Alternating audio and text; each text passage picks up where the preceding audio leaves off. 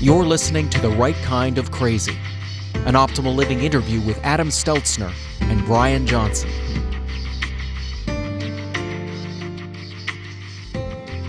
Hi, this is Brian. Welcome back to the Optimal Living interview series. Today I'm thrilled to be chatting with, and I'm actually looking at Adam Steltzner, who has a fascinating story. We were chatting briefly before, and I mentioned that I usually interview authors who have great ideas. Adam has great ideas, but he also has a fascinating story.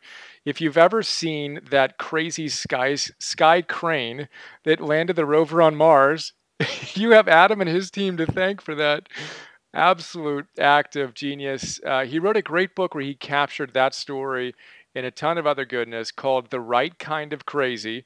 We're hanging out a little bit before it comes out. We'll release it when it comes out. Subtitle, A True Story of Teamwork, Leadership, and High-Stakes Innovation.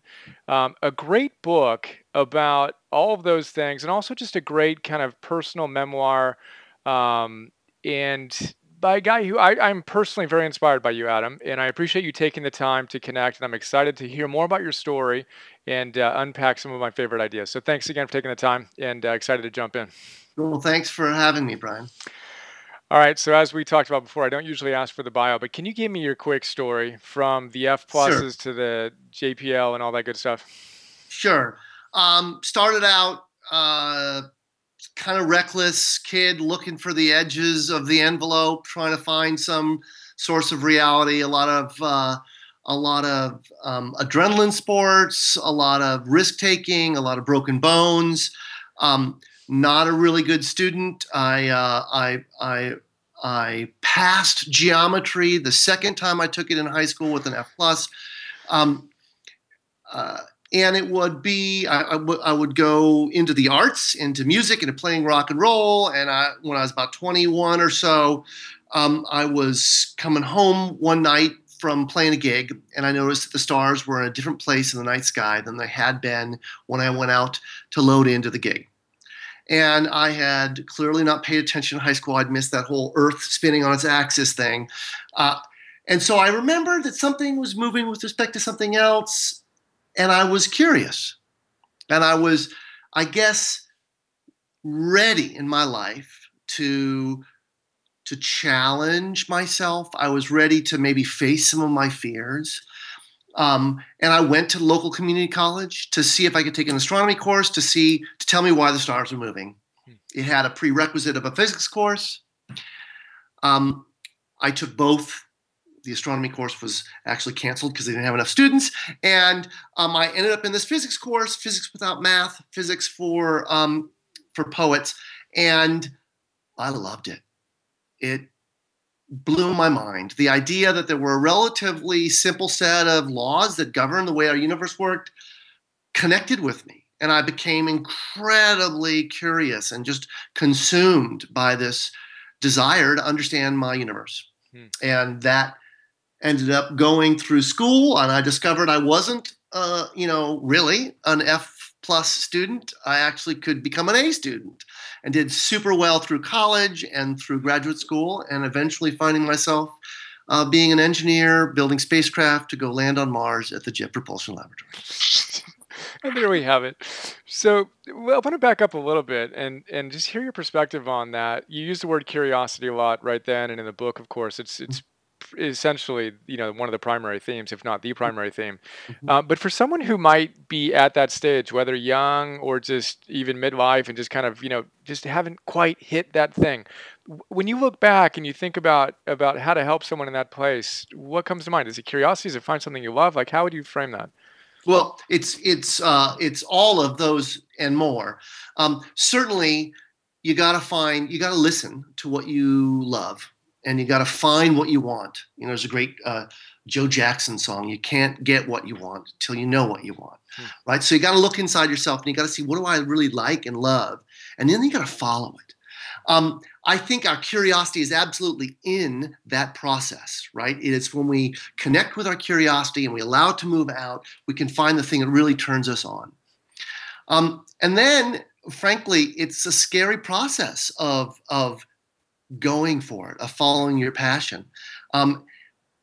but you've got to be brave to it. It's really all that there is in life is committing to that. So for me, that's what I did. And in the very beginning, it was a big experiment. I didn't know how it would go, but I really wanted to see.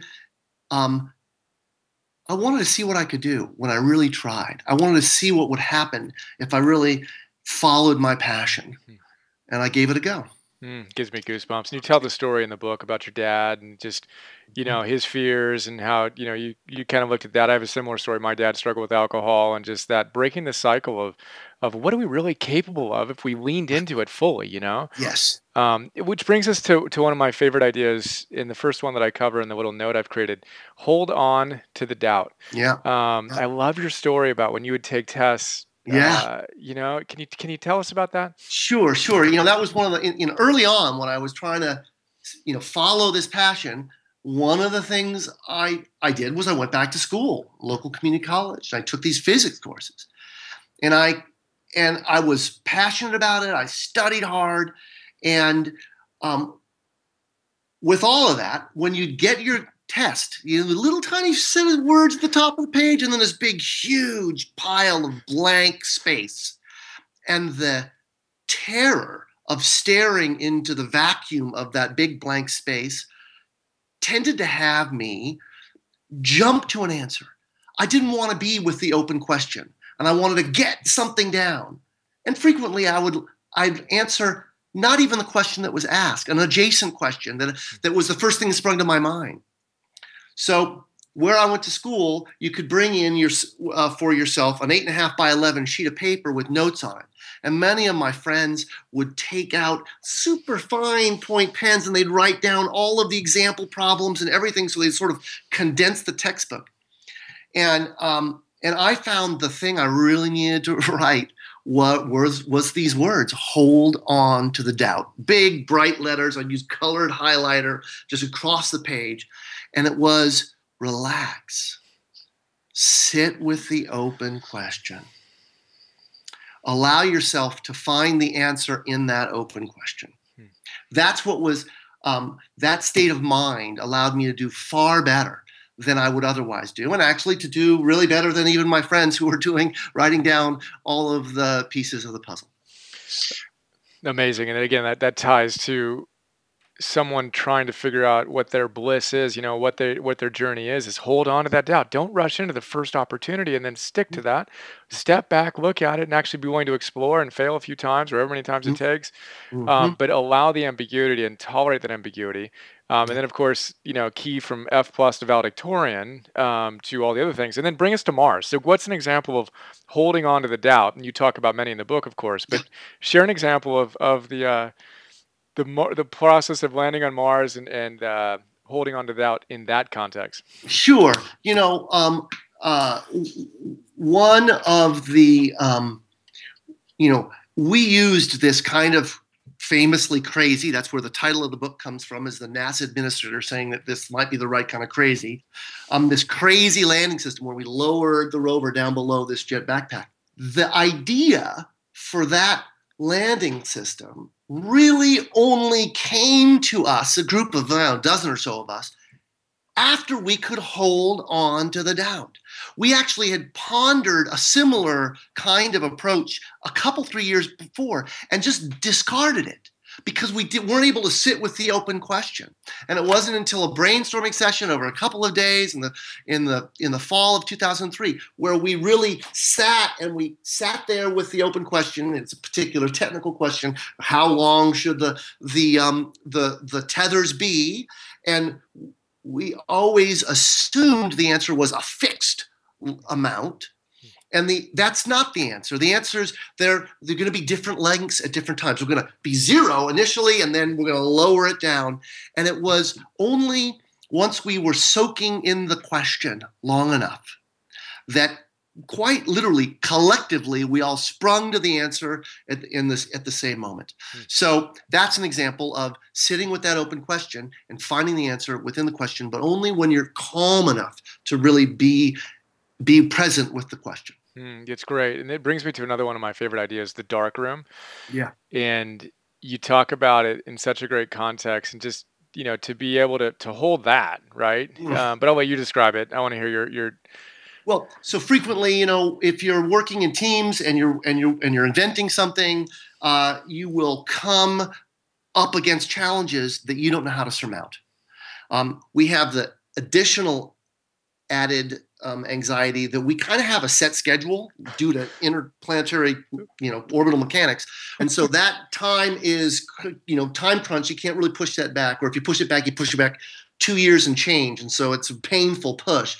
So when you're in that place, when you found a problem and you don't know what the answer is, what the solution is, I call it being in the dark room. You're in the dark. You don't know the path out. You don't know where the light is. And it's good to be able to call that out to yourselves, call that out to others. And ultimately, what you got to do, it's kind of like holding on to the doubt. You got to surrender to that dark room. And I personally have gone through periods of time where I couldn't. And I would hold on to the solution that wasn't working and just try and bash and bash and bash and bash. It's only really when you surrender, the river guides say, sometimes you gotta surrender to the river, because when the thing's too big to fight, stop fighting it, go with it, and find your way out along the current. In the dark room, you got to surrender to the fact you don't know where it is, what the solution is. You got to keep looking. And there isn't a guarantee that there's a way out. My experience in life thus far is there always has been. Don't worry about whether there is or not. If there really isn't a way out, let the future tell you that. Just relax and look. Yeah, it's awesome. I want to share a little quote that you shared. I think you described it as let it surprise us, right? Yes. You said, This is the point at which Tom Rivellini reminded me of the old saying, the coward dies 1,000 deaths. There's plenty of time to confront the worst if it comes to that, so there's no point rushing ahead to assume that you've reached it. Today I tell my teams, just keep working, and if death comes to visit us, let us be surprised. Where there is will and ingenuity, there has always been a way. I just love that. Yeah. Might as well die one death, right? Yeah, only one. That's all that we need. Well, let's pivot from there to another one of my favorite ideas was, obviously when you're under this stress and you've got celestial mechanics at work and all these other things you have a very fixed deadline / timeline and a very, nice budget of $1 billion or so, can lead to some stress. And you talked about how some people were able to deal with that and thrive and others folded. And you wanted to be in the group that was able to sustain it. Right. And you talked about the fact that you actually had a couple of things. You had a visualization exercise that you did. Yeah. That I want to hear you describe. Okay. Let's start there, and then I'll go to the second half. So, these missions are like, it's the big show, right? In my field, it's the thing, and it's intense. There's a lot of power going along, a lot of anxiety, money moving around, time swinging by, thousands of people working, and so it's like a storm. It's a bit like a storm. And I wanted to be able to be in that storm, but without being swept away by the storm. And so the thing I would visualize is being in a warm jacket with a nice hood and feeling the storm swirling around me, but inside feeling calm and centered, because I wanted to be part of that energy, but I didn't want to be swept away with it. And is that something you do, like, you did it once or twice or 10 times or once a day, or what? How? When I first got into this, when I first was like, wow, this is intense, I recognized, I could see lots of people choosing not to go into that area, right? Not to go into the storm. And I want to go in there, but I get why they are choosing not to, because they don't want to be swept up. I actually kind of want to try and do both. I want to go into that intensity, but without allowing it to unseat me or unground me. So I want to just think of myself as grounded in it. Yeah, that's awesome. The other part of that, in the same section, you said, and I worked out a lot. Yeah. I love that. So I'm all about the fundamentals. So I always talk about eating, moving, sleeping, Right. and we take those for granted. But the more stress we have, the more important it is to honor that. So I kind Absolutely. of pulled that thread. I'd love to hear you describe that in your own experience and words and wisdom for your teams. Oh yeah. So I would, you know, when this first broke, when I was especially, now I'm a 10 years into learning how to deal with this, and I'm a little bit more seasoned, but still the fundamentals apply. I try and stay grounded in the storm. I try and move and exercise to keep my body happy and de-stressed.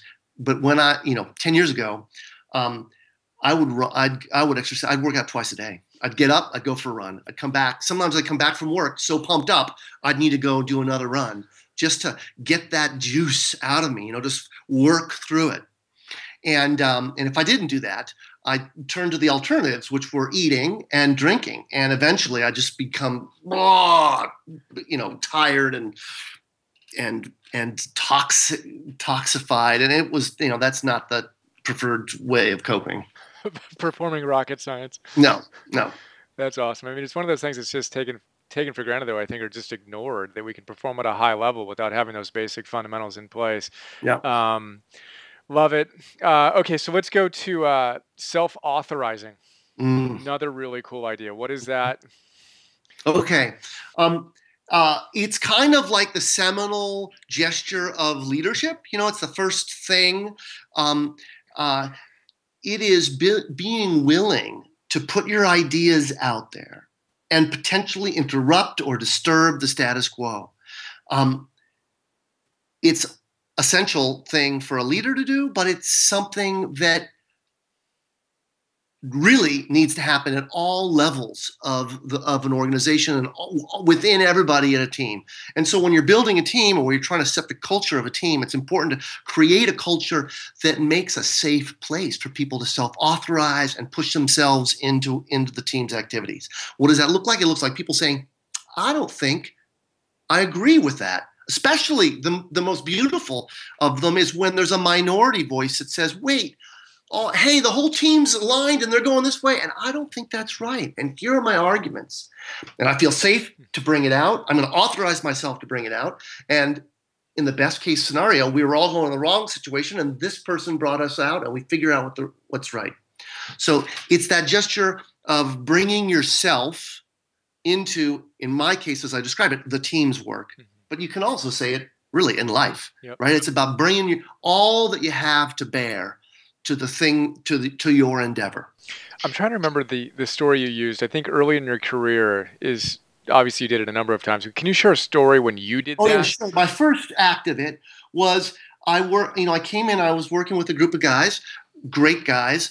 I came into this problem. We were trying to land on a comet. We were trying to spear ourselves essentially onto the surface of comet. Most of us deal with these types of challenges in our daily work. So yeah, I'm totally familiar with that challenge. And so I came in and it just felt like the work was we were all going in sort of different directions, and I felt like our collective effort no one had stood back from our collective effort and sort of analyzed what was the essential and what were the non-essential, and sort of ordered the essential into the actions that we should take.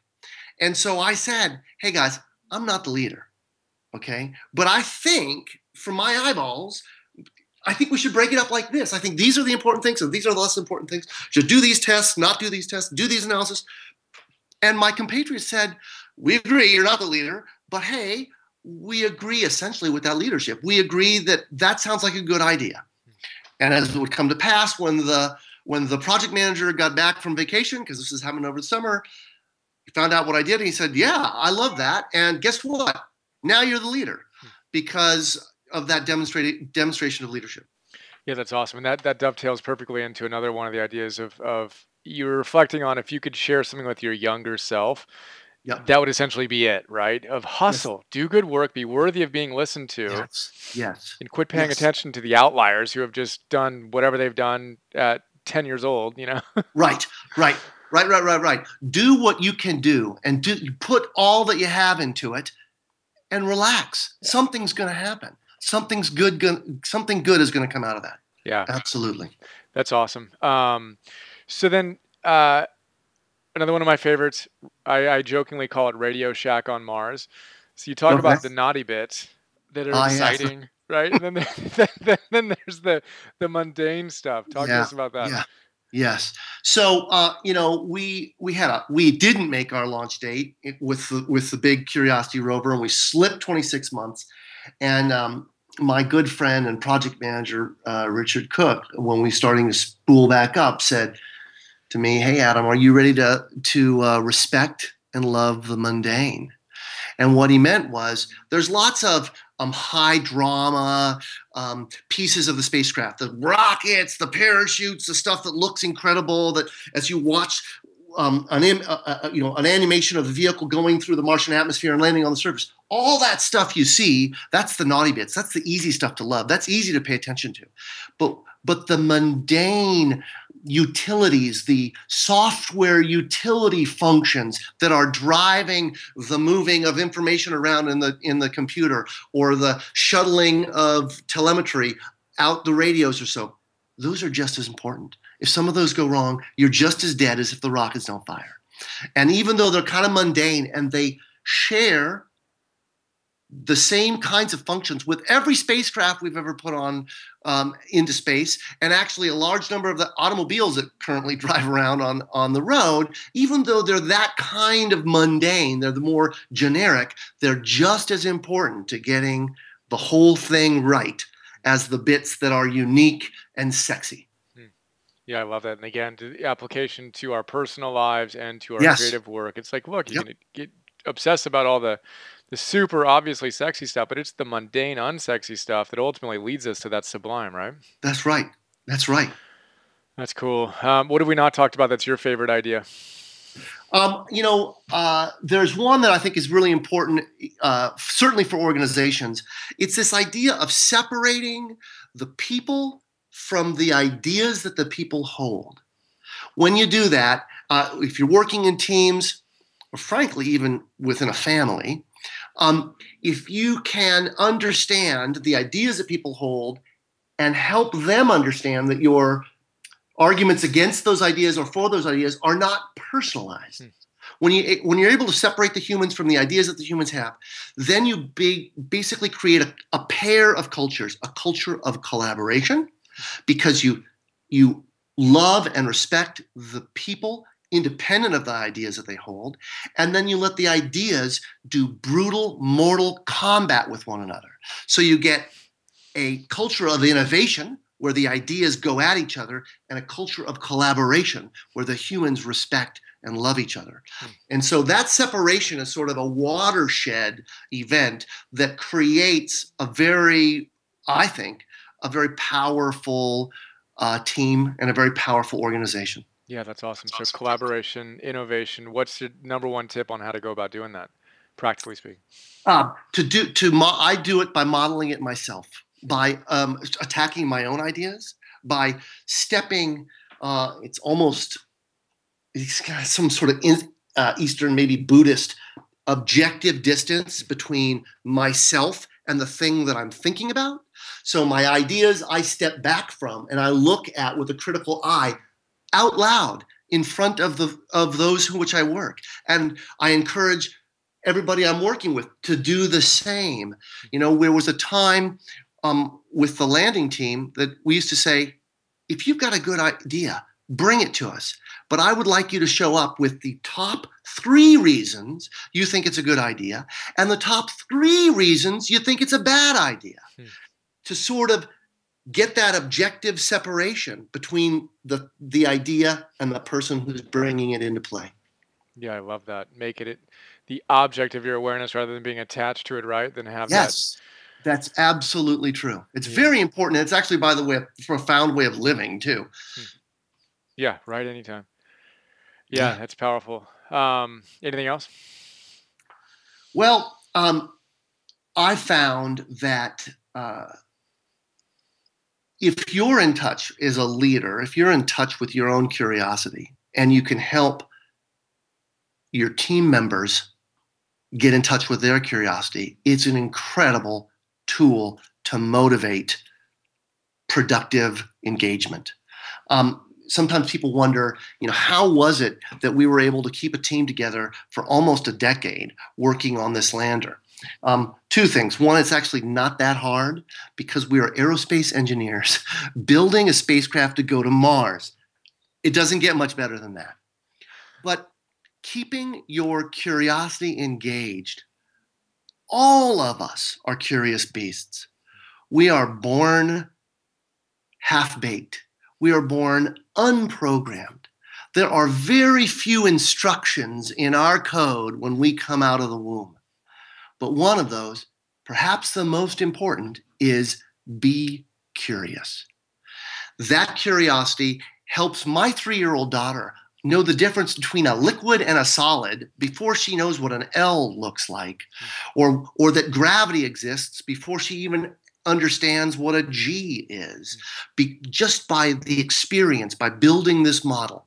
So if we can help our team members connect with that curiosity, they are absolutely engaged in the process, and they are more collaborative, and we end up with a more highly functioning organization. Smiling as I imagine my 3-year-old son with the same attitude. Yeah. How? What again? What's a practical idea, orientation to cultivate that within ourselves, and then within those? Well, keep playing. Your 3-year-old son, my 3-year-old daughter, they learn through play. As adults, we actually still learn through play. If we can keep that levity, be very serious in some ways about the work, but not serious about ourselves, keep that joy alive, that wonderment, that discovery, that keeps us playing at some level and always building a better model of the universe and discovering new things. So let me just drill that down one step deeper into your example. So give us a recent example of you doing that. Oh, we would do in our team, we have a big, huge computer simulation. And that huge computer simulation tells us how our untestable descent into the Martian atmosphere and landing would go. We would play. When we would go to do one of these big computer simulations, light up a supercomputer array and brown out Pasadena and take a day of huge computing power. As a team, we would take bets on what the answers that would come out of the computer would be. We'd be betting beers. We'd be betting, it's a fun thing.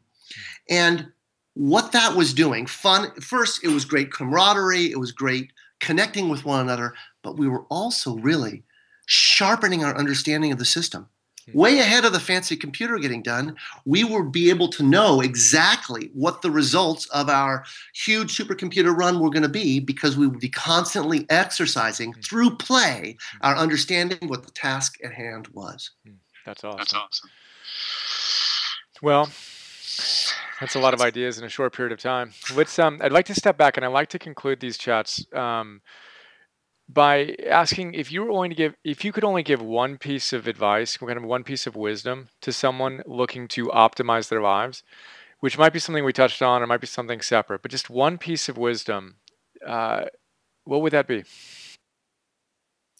I think it would be that objective distance.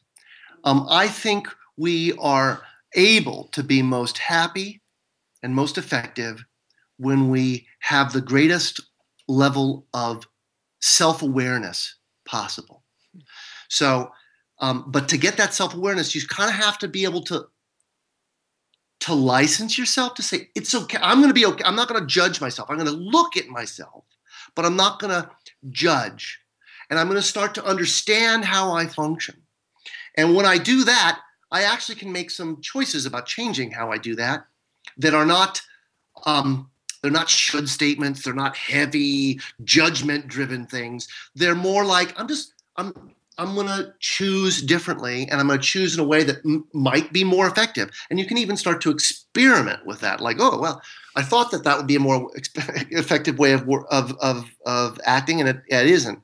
But it's that self-knowledge. For me, if I look at the best leaders, if I look at the best managers, if I even look at the happiest people, they are the most self-aware. And so finding that self-awareness through being able to sort of sit apart from yourself and look at yourself, not judging, Because when you start to judge, you'll start to close your eyes. You'll start to hate to see what you see or something. So you got to let go of the judgment, stand away from yourself and look at who you are. And that self-awareness, I think, is the greatest tool towards happiness and living an optimal life. That's awesome. And it just, one of the metaphors we use is the experimenter in a lab coat with the goggles on, with the clipboard, and just looking at life is, it's just data, right? There doesn't need to be a personal, Right. something's wrong with me if it didn't go the way I want it to go. But look, I'm committed to getting a little bit better today. So let me just take that data in, right, objectively, Yep. and run the next experiment, run the next test. Oh, it didn't work. No, oops. 100 times later, it didn't work, but just keep on hitting it, getting a little bit better. Absolutely fantastic. Adam, I appreciate you. Appreciate you taking the time today. And Well, Brian, thank you very much for having me. I enjoyed a lot. Hi, this is Brian. A lot of people don't know all the stuff I do beyond these free videos I share on YouTube. So I thought I'd do a quick video to give you an overview of our membership program that you can get access to and get a ton of other stuff. So here's a quick look. $10 a month. Join the Optimal Living membership program. You get instant access to 250 philosopher's notes on some of the best optimal living books out there. Old school classics, positive psychology, modern stuff, mindfulness, peak performance, purpose, neuroscience, wealth, etc. And what you may not know is that in addition to the PNTV episodes, I create PDFs on all of these great books. So 6-page PDFs. Let's take a look at one of them. Joseph Campbell. You want to figure out how to live your hero's journey? Well, this is a great place to start. I basically pull out my favorite big ideas, riff on them, connect them to other books and other ideas, and help you apply this wisdom to your life today. That's what the PDF looks like. Again, we have 250 of these on all these different great books. And then I record those PDFs as an MP3. So you can listen to that MP3 while you're on a walk or working out or doing some errands or whatever. That is Philosopher's Notes. A lot going on there. And then in addition to Philosopher's Notes, you get access to Optimal Living classes, Optimal Living 101. Idea here is that all those great teachers come back to the same big ideas again and again and again. I distill those ideas into classes. Super practical, fun, inspiring classes ranging from Habits 101, Confidence 101, Getting Stuff Done 101, Meditation 101. Instant access to all those classes. And then future classes include Relationships 101, Energy 101, Purpose 101, Business, Goals, etc. Those are our full-length classes. And then I create micro classes, 2 to 3 to 5 minute little bursts of wisdom on my favorite great ideas from these great books across the domains that you want to optimize in your life. So we have dozens of these so far. I create 50 new micro classes every month and 10 new Philosopher's Notes every month for $10 a month. So we're blessed to have thousands of members who are enjoying the program and sharing some incredibly kind words with us. And super simple, $10 a month, cancel anytime. Would be honored to be a bigger part of your life, and I appreciate your support. And here's to optimizing and actualizing.